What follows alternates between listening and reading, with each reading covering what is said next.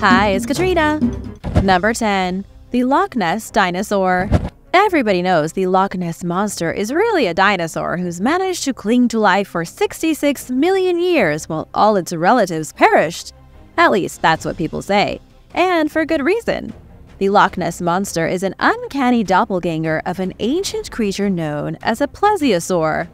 A plesiosaur was what you might call a seafaring dinosaur. It was a marine reptile that lived 100 million years ago and looked identical to the eyewitness descriptions of the Loch Ness Monster. It had a long, snake-like neck, 4 huge paddles for limbs, and a body like a fat lizard. There were even 2 distinct types of plesiosaurs, ones with a longer neck like Nessie, and other plesiosaurs with shorter necks. But there is one thing that's always baffled the experts. If the Loch Ness Monster really is a dinosaur living in a freshwater lake, how is that possible? As far as scientists are concerned, plesiosaurs only lived in salt water. They lived around the world's oceans for millions of years, evolving into over 100 unique species. They've never been thought of as lake animals, though, especially since they were so big. According to experts, plesiosaurs could reach dozens of feet long. But recently, everything we thought we knew about plesiosaurs changed. Researchers have now discovered plesiosaur bones on the bottom of a riverbed from 100 million years ago. New evidence from Morocco shows that 12 different species of plesiosaurs were living in the river region. An abundance of both teeth and bones shows that plesiosaurs likely developed the ability to live in fresh water.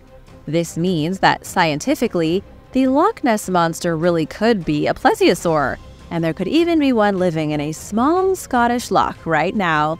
But probably not. Most scientists will tell you there is no chance the Loch Ness Monster is real, never mind that it's a dinosaur. But until that entire lake is drained and every last living thing in it is inspected, there is no verifiable way for anyone to prove that Nessie doesn't exist, or that she's not a dinosaur. What do you think about the Loch Ness Monster? Let me know in the comments below. And now for number 9. But first, it's shoutout time. I want to give a big thank you to TXC Gara and Kyle for supporting this channel. Thanks, guys! Be sure to subscribe if you haven't already for more videos like these. Number 9. The Monster with the Third Eye. Paleontologists from the UK recently finished their study of a magnificently preserved fossil discovered in the Czech Republic in the early 19th century. The fossil is of an ancient trilobite, a prehistoric monstrosity that looked like an oversized woodlouse. Trilobites were scaly prehistoric bugs, and they ruled the world for nearly 300 million years. They came into being over 500 million years ago, and while there have been plenty of specimens found of different kinds of trilobites, this newest one is exceptionally strange. Scientists claim to have found a third eye in the center of the animal's forehead. They discovered what is known as a median eye, which they believe was present during the trilobite's early larval stage. What you might not know is that median eyes are found in every type of living arthropod. An arthropod is any invertebrate with an exoskeleton, joined appendages, and bodies that come in segments. All arthropods have median eyes that grow in the center of their foreheads and look shockingly like human eyeballs. Yet despite trilobites being so present in the fossil record, paleontologists had never found evidence of them having median eyes before now. It's been 150 years of investigation, and this is the first time scientists found proof of the third eye. Paleontologists from the University of Cologne and the University of Edinburgh investigated the fossil together. It's a species of trilobite called Alacoplura konininki, which dates back 430 million years. The specimen is fascinating because part of its head was already scraped off. This revealed 3 dark oval spots inside of its forehead. These dark spots appear to be the remnants of multiple third eyes hidden underneath a transparent carapace. Scientists are having a difficult time understanding what this means for the animal. In most modern cases, the median eye is a single eyeball-like structure found on the head of lizards. It's typically connected to the pineal gland and acts as a photoreceptor. detecting changes in light. Number 8. The Dragon of Death. In Argentina, the prehistoric skies were ruled by a creature the size of a bus. It was the Dragon of Death, with wings so wide they blocked out the sun. It was a flying reptile that ruled Argentina from its perches high up in the mountains. This thing was a fierce predator like an eagle, only as scaly as a reptile and about as terrifying as a fire-breathing dragon. The Dragon of Death was found by scientists on a dig in Argentina. They were excavating an area in the Andes Mountains in the Mendoza province when they came across the 86-million-year-old remains. The fossil belongs to one of the biggest and most dangerous pterosaurs that ever existed. You might remember pterosaurs from the Jurassic Park movies, but this is an entirely new species. It was so big that its wingspan stretched over 30 feet, which is unprecedented for a prehistoric flying hunter. It lived 20 million years before the asteroid impact and may have been one of Argentina's top predators. Flying predators pretty much had no competition 86 million years ago. The Dragon of Death could have easily hunted anything it wanted and didn't have to worry about other flying carnivores. This was a time long before birds, when the only animals with wings were slobbering reptiles. Pterosaurs had characteristics that were reminiscent of a bird, but they were extremely different. They flew like birds and acted like birds, but they were cold-blooded, just like dinosaurs. The Dragon of Death was given the scientific name Thanatos draken amaru, and according to project leader Leonardo Ortiz, it's completely different from all other known pterosaurs. Its name is a combination of the Greek words for death and dragon, and it may have even been the closest thing that ever existed to the mythical fire-breathing beast. Number 7. The Mastodon. Scientists recently discovered something fascinating about the ancient Haudenosaunee indigenous group that inhabited the Red Hill Valley region of Ontario, Canada. Between 1999 and 2004, archaeologist Ron Williamson led a complex excavation here, and he and his team discovered evidence of ancient indigenous settlements from 13,000 years ago. Most of the evidence was quickly covered up by the Red Hill Valley Parkway, and the area has changed a lot since. But the discovery was still documented, and we now know there were people here a very long time ago living in makeshift towns. Recently, over 2 decades later, another discovery was made here. Researchers found tools that were used for hunting and butchering mastodon near the Red Hill Valley Trail. Archaeologists suspected the tools were used for butchering, but couldn't confirm it until the tests came back positive for mastodon blood. Ron Williamson says it's always been known that mastodons lived in the region. Scientists have always suspected they were hunted by early humans beneath the Arctic Circle in Canada. It was only recently, thanks to the mastodon blood, that scientists were able to confirm their theories. Settlements near the shores of Lake Ontario sent out hunting parties, not just to take down the caribou, but to kill and butcher massive mastodons. This takes us back to a very old controversy. We know that mastodons and woolly mammoths went extinct about 13,000 years ago, although there is some evidence to suggest the final mammoths disappeared in Siberia just 3,600 years ago. While climate change has often been used as the reason for their demise, it does seem likely that humans had something to do with it. Finding such ancient tools covered in mastodon blood shows beyond any doubt that humans were butchering these magnificent creatures. It's possible that in North America, hungry humans hunted the mastodon to extinction. Number 6. Fossils in a sheep field. Scientists recently uncovered fossils of an unknown prehistoric monster in the middle of an unsuspecting sheep field. Researchers were excavating a vast sheep field in Wales when they came upon fossilized remains from 460 million years ago. That was during a time when Wales and the rest of the United Kingdom was completely covered by an ocean. And while scientists have yet to identify the fossils, they think they've discovered a new species.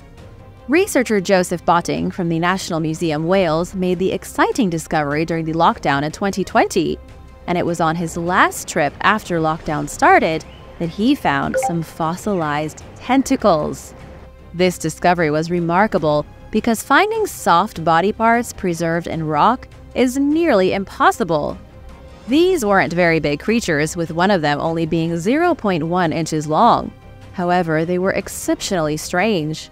One of the tentacled animals was named something I can't pronounce, which roughly translates to bramble snouts in Welsh. It had a spiky nose and was part of a weird family of ancient animals called opabinids. These were marine creatures that came into existence during the Cambrian explosion, which occurred 500 million years ago. This was a time when complex life forms first appeared on our planet in mass numbers. For tens of millions of years, life on Earth diversified and the foundations for all the animals alive today were made. This was also a time when alien-like critters began to evolve in the ocean. Most opabinids were primitive organisms with somewhere around 5 eyes and all kinds of appendages. But the ones found in the Welsh sheep field don't have any eyes and seem to be covered in little spikes. That's pretty much all we know about them right now, but if you look at them under a microscope, they resemble Cthulhu monsters. Number 5. Tiny dinosaur arms. An international team of scientists, including researchers from the University of Minnesota, discovered a new dinosaur.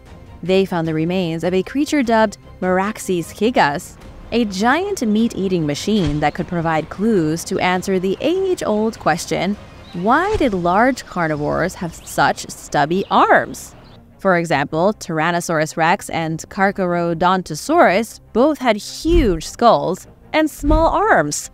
Through the years, scientists have drawn up lots of weird theories for why titanic predators had puny arms, but nothing has ever been proved 100%. These small arms may have been for mating, or they could have been leftovers from bigger arms, but nobody really knows for sure. But now, thanks to the new discovery of Meraxes gigas, scientists may have finally figured it out. The oversized carnivore was discovered in Patagonia in 2012, and for the last few years, scientists have been busy analyzing the specimen. That means extracting the bones, connecting the bones like a giant puzzle, and comparing the bones to those of the other dozens of similar specimens. They finally concluded that Meraxes gigas belongs to the same group as Giganotosaurus. These were both some of the largest predators the world had ever seen. Meraxes gigas wasn't the biggest, but it was still a formidable monster at 36 feet long and with a weight of 9,000 pounds. It lived between about 90 and 95 million years ago during the Cretaceous period. Peter Makobicki was one of the scientists involved in the study. He said the team was surprised to see that the body plan was similar to that of the T-Rex, yet these animals belonged to entirely different families. They were on different branches of the carnivore family tree, and yet they both were extremely big and possessed dinky little arms. So what's the reason for that? To find out, scientists took a detailed look at all the major predators of the dinosaur age to track skull growth and arm shrinkage. They found that all 3 major families of theropods evolved the same way. Their heads got bigger, their teeth got sharper, and their arms got shorter.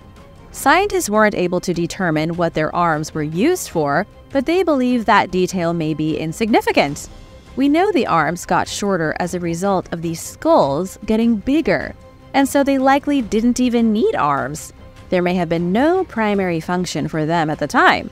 Their upper limbs were likely no more useful than skin tags. Number 4. The human ancestor.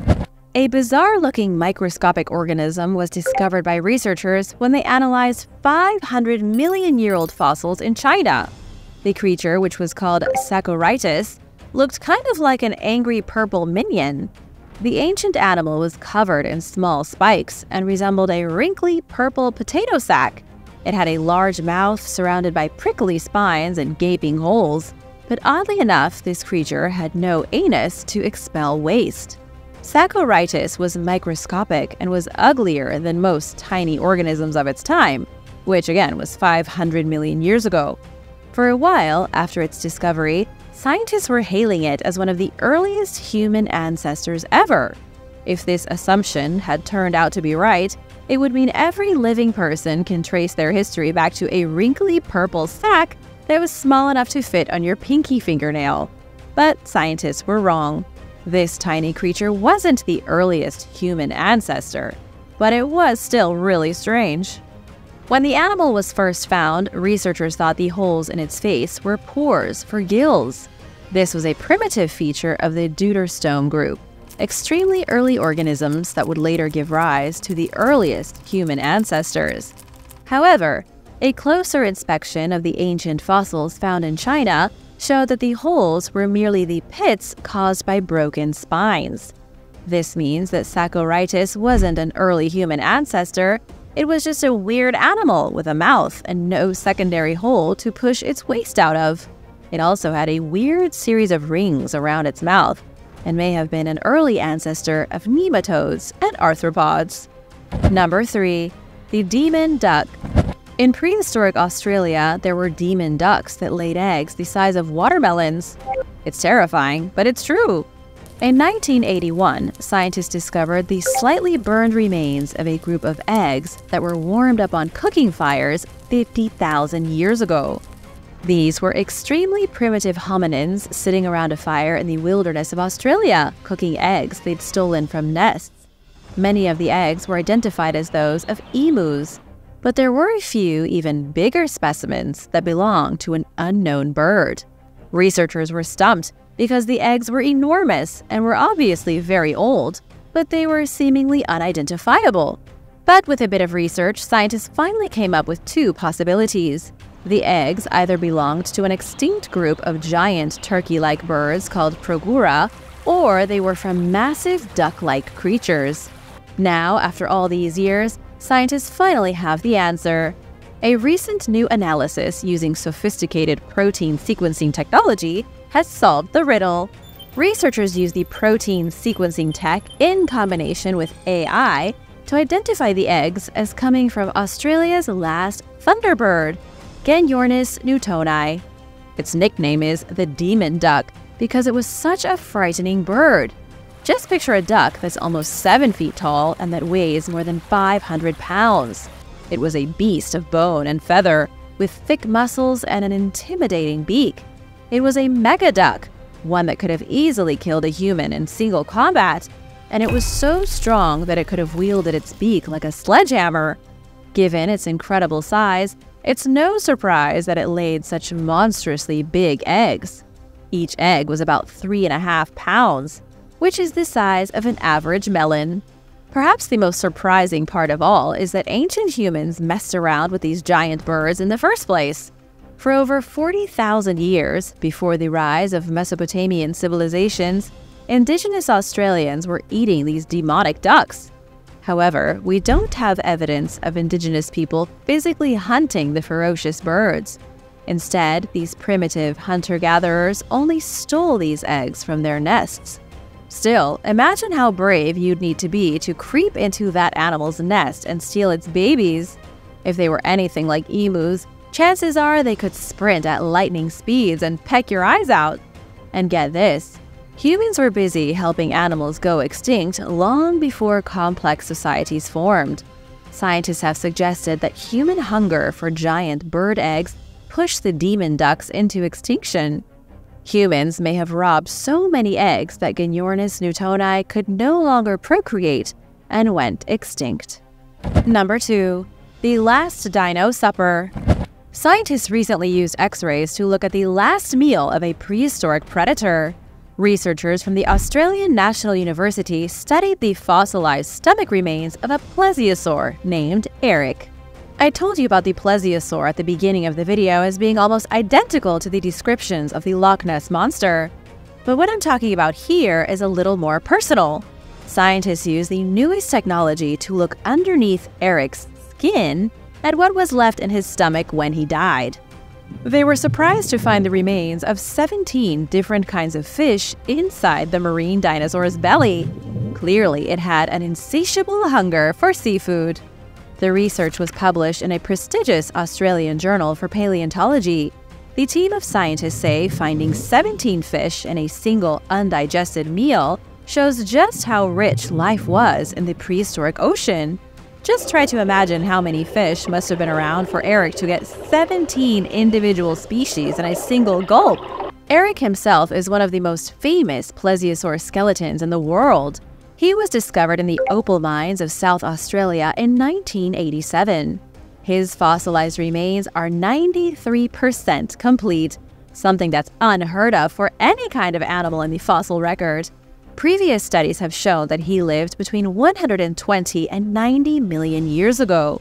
The best comparison scientists can make is that the plesiosaur was similar to modern sea lions. It likely hunted large groups of small fish while being at risk of getting eaten itself. Eric and other plesiosaurs were huge, but they didn't have much in the way of defense, just like sea lions. Number 1. An ancient footprint. Scientists have just discovered some major prehistoric footprints. The prints were made by an oversized amphibian that lived on the planet before dinosaurs even evolved. The researchers had to use drones and 3D scanners to detect the footprints, but it was well worth it. Finding dinosaur footprints tends to be exciting, but in South Africa's KwaZulu-Natal province, there are footprints from even more interesting ancient beasts. David P. Groenewald from the University of the Witwatersrand and his colleagues scanned a site of prehistoric activity using drones and 3D technology. This was how they detected tracks and imprints left by a crocodile-like amphibian that lived 255 million years ago. The tracks were left along what was once the shoreline of the prehistoric Karoo Sea, a body of water that was likely a tidal flat or lagoon. Researchers pinpointed footprints and entire body impressions from where the amphibian laid down to rest. Scientists were literally able to outline the physical indentation left behind by an animal a 250 million years ago. They even found tail marks from where its huge tail swished over the ground. Simply by looking at the marks in the earth, researchers were able to determine how the creature moved. It was very similar to a modern crocodile's movement, and it likely had its eyes on the top of its skull to peek out over the water as it wriggled its way across the sea's shallow bottom. If you're wondering how an imprint could last for so long, it's because Australia's terrain is largely prehistoric. This patch of desert was submerged for millions of years. Then, when it finally became dry land, nothing ever grew over it. The imprint has remained the same because the ground hasn't changed the slightest bit. Thanks for watching! Which of these bizarre ancient creatures is your favorite? Let me know in the comments below. Be sure to subscribe and give this video a thumbs up for more. See you next time. Bye!